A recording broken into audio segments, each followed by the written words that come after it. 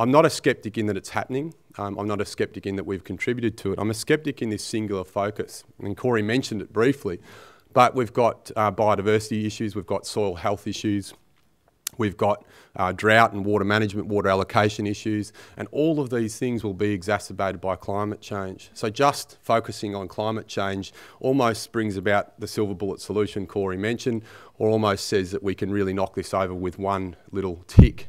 We can't. This is really about a holistic approach to sustainability. And sustainability is a holistic word. It is really looking right across the industry in all the different dimensions.